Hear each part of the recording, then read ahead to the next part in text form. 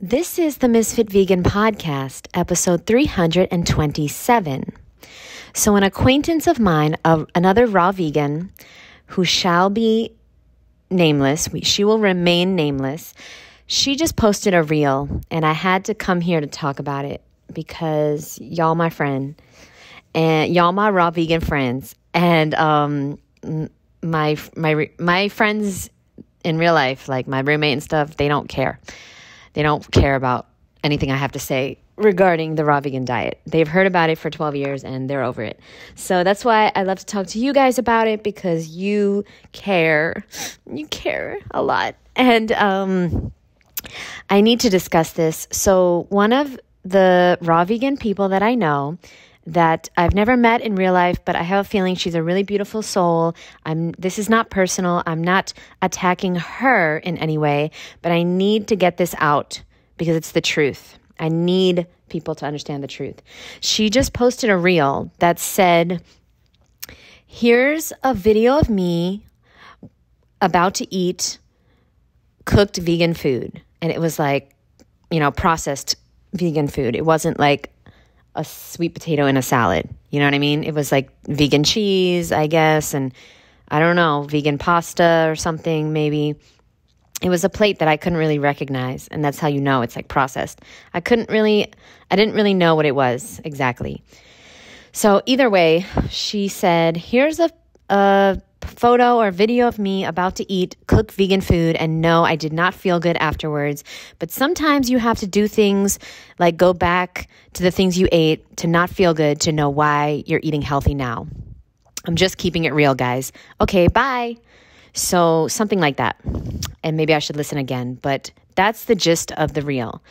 And I wanted to discuss this because it is not against her again. She seems like a very lovely woman. She seems very smart, and she's beautiful, and she's very, very kind and nice to me. So I'm not naming her, and I'm not trying to start anything with her, and I'm not going to tell her this, but here's the issue with that, okay? So like, there's a reason why she relapsed, as you would call it. And there's a reason why I'll never, ever relapse.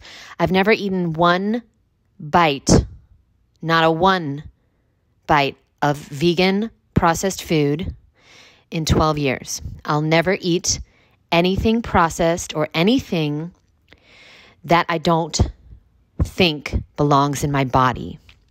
Now, I used to eat a lot of cacao because I thought it was healthy, honestly. Like there were so many people back in the day, David Wolf, who had a chocolate company, obviously. But like there was lots of people back in the day saying cacao has lots of antioxidants and it's like a superfood, and that was total lies. So I didn't really know that it wasn't healthy. But long story short is, she like knew this food was not for her.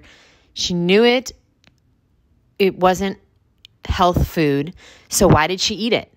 She's raw vegan. Why did she eat it? And then she didn't feel good afterwards. Okay. I don't eat anything that doesn't make me feel good the next day or like an hour later. And it's been 12 years. And what's the difference between me and her? And I'm not better than her. I'm just doing it differently. She's promoted juice cleansing, and she's even been on a 100 and something. I don't know if it's like 120 or 160 day juice cleanse, but she has done very, very long juice cleanses, and she even is constantly doing challenges of like 3-day, 5-day, 7-day juice cleanses. And this in here lies the reason why she would even be attracted to vegan, cooked, processed foods. And maybe it looked like it's a restaurant though. And restaurant food has lots of oil and salt. So I don't really know why she would go from a juice cleanse, or I do know, that's what the podcast is going to be about. Why would somebody go from a juice cleanse to restaurant vegan cooked food with lots of sugar and oil and salt and maybe MSG in there and who knows what kind of other ingredients, right? Like, why wouldn't you just make something healthy yourself if you wanted cooked food? A big salad with roasted potatoes or squash or cooked carrots or, something healthy cooked? Why would you go straight to a vegan restaurant? Well, the reason is because juice cleansing sets you up for failure. Juice cleansing starves your body. And that is my personal experience.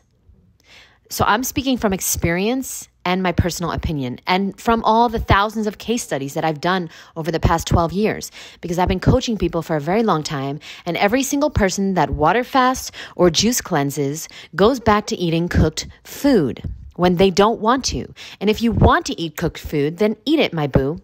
But when you're making a reel that says, I'm just keeping it real, guys, I ate this cooked food and I didn't feel good at all the next day. And sometimes you need to step backwards and do things you really don't want to do to know how good it feels to eat healthy and stick to eating healthy.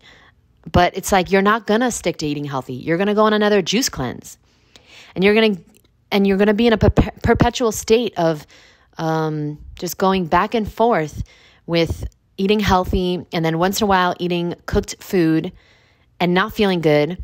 And why wouldn't you just, going from juice cleansing to cooked food, it's like going from the penthouse to the outhouse. And it's like, why don't you just go in the middle? Why don't we just stick, because it's not sexy and it's not a quick fix, and you don't get a fucking, you don't get a lot of attention out of that. Or like, what am I trying to say? You don't get a high off of, although I feel high all the time, but you don't get like you don't have like a, fixation or like you can't really sell a raw vegan diet as much as you can sell a cleanse. I think that's what I'm trying to say. Okay, you guys understand what I'm trying to say?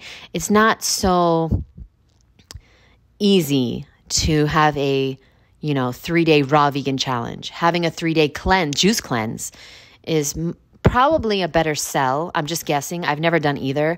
But it's probably a better sell because people are like, okay, I'm going to lose weight. I just have to juice. Juicing is easier than eating because when you eat, you have all these options. But juicing, you just juice. And it's like, it never, ever, ever leads to anything good. I'm sorry. I know so few people that did a juice cleanse and then have stayed raw vegan for years. I can think of literally 2 people maybe, but I don't live with them, okay? So I don't really know what they eat. And actually, one person eats cooked food. So I'm thinking of the only other person that I can think of is Fully Raw Christina.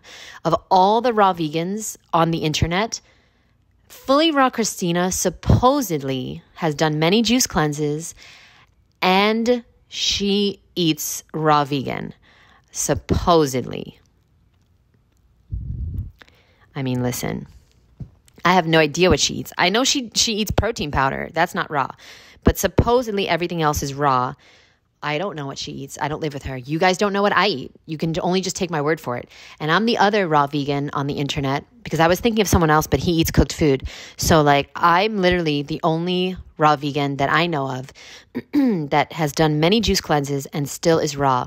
But I stopped doing the juice cleanses a few years ago because I was having severe issues with it, okay? I was getting so hungry that I was gaining weight after the juice cleanse was over.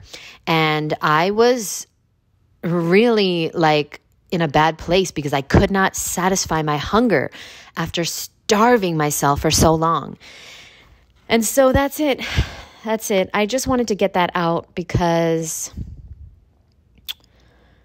I'm really frustrated with this world and with the raw vegans of this world that are showing reels of them eating cooked food. And it's like, well, you're not a very good raw vegan role model, are you now?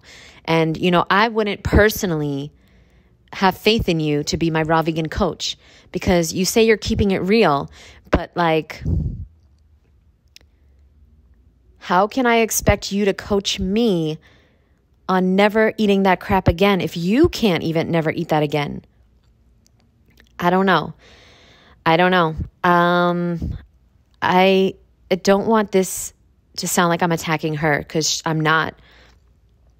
I'm attacking the concept of eating things that you don't want to eat. and why this happens. And I believe this happens because we've been starving ourselves from the juice cleansing, from the water fasting. And show me one person in your life that you know, that you like either live with or you're very, very close to, that does constant juice cleanses or constant water fasts or constant cleanses in general, and is a healthy raw vegan for over 5 years or more. Show me, because I don't think that person exists. I really, really don't. I know plenty of people that are doing juice cleanses and they're raw, but they occasionally eat processed foods and they fall off all the time. My ex-roommate is one of them. Okay. So yeah, she was always doing a cleanse. She was fruitarian or raw vegan, but every once in a while she'd have to buy all this vegan junk food when she was having, emotional issues or life wasn't going her way. And it's first of all, you got to get your mind right, boo. You got to get your motherfucking mind right, because the mind is everything. So if you don't have your mind right, you can't get your body and your health right. You can't get your eating under control. You can't make good decisions if you are relying on emotions to control your actions. We got to categorize. Listen, emotions are real. Feelings are real, and they're very hard, but they pass, and you don't have to be scared of them. Okay? And a lot of people are scared of their emotions. And so they're doing all these things to distract themselves. Eating junk food, going on juice cleanses, staying really, really busy, being on social media all the time, listening to YouTube videos all the time, listening to podcasts all the time. Don't listen to anything else after this. I want you to shut off everything for a few minutes and just sit and breathe. That's what I want you to do. That's what I'm going to do as well. I love you guys so much. Thank you for listening to my rant. I'm sorry, but I had to get it out because it's very frustrating to me. If you ever see me, I'm sorry, but I've been begging my roommate to interview me because she lives with me, so she can tell you what I eat. And she's known me for 15 years. So before I was raw, before I was vegan, before I was vegetarian. And so I really want her to interview me, but she's just, I don't know why she won't, but maybe soon. Maybe I'll make her do that for my birthday. Because if you ever see me posting a story or a YouTube video about keeping it real and eating processed foods or anything that's going to make me feel sick the next day, I want you to unsubscribe. Why would you? I don't want you to believe in me anymore or listen to me anymore, because that's not healthy. And that's not what this lifestyle is about. The lifestyle is not about going from the outhouse to the penthouse and then back to the outhouse and then trying to get back to the penthouse, going up and down and not having control of your hunger and your cravings. And it's why would you be craving that food? Because you're starving, because you've starved yourself. That's the only reason. Stop starving yourself, guys. Eat as much as you want. Fruit and veggies, nuts and seeds. Eat lots of fruit. Focus on the fruit, but have some veggies too. Have some nuts and seeds if you want. And don't limit yourself. And don't do one meal a day. And don't do a juice cleanse, because you're literally setting yourself up to lose a lot of weight and then gain it all back and then be so hungry that you'll even go back to processed foods. I don't know. I just don't see how it's possible that a long-term raw vegan can crave cooked food or vegan processed foods. I don't see it. I don't understand. Because if you are raw for a long time, then you don't even see that as food. So the whole thing is just a farce to me. And it's it just shows me that you can't believe everything on the internet. And I don't know. And then I just stopped believing in humans because they all lie and I don't know who to trust. And, there are some raw vegans out there that I do trust. Okay, I just realized like a Don Bennett, Ann Osborne, Fred Bishi, who else? Long-term, I just started a new playlist on my YouTube, long-term raw vegans. So 10 years or more. Okay, these are the people I believe in. These are the people that I trust and follow and I take advice from. Oh, Doug Graham, of course. These are people that you'll never see eating cooked food because they've been raw for so long. And why would they eat cooked food? If you find out the truth about food and then you've been sticking to it for so long, you don't ever even consider that food. It's like, oh, hey guys, I'm going to eat some paper today and I felt sick afterwards, but you got to keep it real sometimes. And I'm just showing you guys the honest truth and I didn't feel good. So now I know that I'm going to go back to the truth that I found that I ignored for 10 minutes to eat this meal to, I don't know why, fit in or to have something exciting in my life, or I don't know. I have no idea why somebody would do that. But listen, if you don't want to be raw, you don't have to be raw. But if you want to be a raw vegan, don't do what these raw vegans are doing that are falling off and, God forbid, going back to animal products. Here's what you want to do, okay? You want to eat an abundance of fresh, ripe, juicy, delicious fruit. Have a big salad at night. Have an amazing dressing. Have some raw vegan dessert, okay? Have lots and lots of food. And here's the thing. Here's a secret, okay? Eat when you're hungry and stop when you're full. Now, that's easier said than done. So if you need help stopping when you're full, then I can help you. Do me a favor. Send me an email with the words, I am ready. You have literally 3 more days to do this. We start on April 1st. And I will show you exactly how to be a healthy, raw vegan for life. For life. No cleansing, no fasting, no equipment required, no supplements required, no bullshit. No fasting challenges, no juice cleansing, no juice feasting, no nonsense, no powders, no tinctures needed. Okay? And yeah, it's going to take some time for you to lose all the weight you want to lose. Yes, but it'll be gone for life. If you do exactly what I say, the weight will be gone forever and you'll never want to go back. And you'll never even consider going back because you don't want to. It's like if you eat cooked food, it's because you really want to. And why do you want to eat cooked food? I can't relate. I used to eat a lot of cooked food before I went raw, mostly cooked. And that's when I thought it was food. But then when I learned the truth, it was like, how do I go back on the truth? How do I turn my back on something that saved my life? I see the raw food diet as a sacred lifestyle that I can never turn my back on because it's done so much for me. It's completely changed my entire reality. It's helped me lose weight and clear my skin, lift my depression. It's helped me manifest the life of my dreams, the job of my dreams, the house of my dreams, the location of my dreams, everything, the health, the energy I always wanted, the hair, the skin. I don't know how, the sleep. Guys, you don't even know how fucked up my sleep was for so long. I had very bad insomnia, and I even went 9 days without sleeping once. And I went to the ER because I was so scared. I could not sleep. And now I sleep. I can fall asleep within 10 minutes, 15 minutes. And I'm not saying my sleep is perfect every night. If I stay on my phone until 2, 3 a.m., yeah, I have some trouble falling asleep. But I've slept every single night for years. And I couldn't say that before. And so I know the raw vegan diet is a big part of healing my sleep issues. Okay. And, I just used to have the worst sleep. And, there's been a lot of other things that have helped: tapping, exercising, shutting my phone off at 9 o'clock. If I do that, I get such good sleep. Taking a shower or a bath before bed, that really helps too. Okay, this has gone in many, many directions. I'm so sorry, Zen Rosie. I love you, boo. I love you so much for listening. And I am going to do a world tour, and I'm going to make Australia the first stop. Okay, so thank you very much for listening, everyone, all over the world. I see I have listeners in Poland and Thailand and Canada and Australia and New Zealand and just all over the world, which is just mind-blowing to me.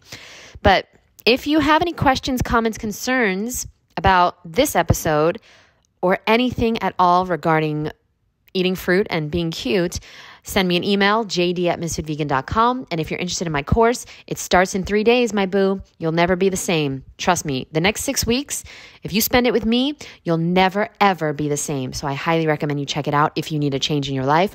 And I'll see you guys in the next episode. Remember, you got to eat fruit. Enough fruit if you want to stay cute. I'll see you soon, boo. Bye.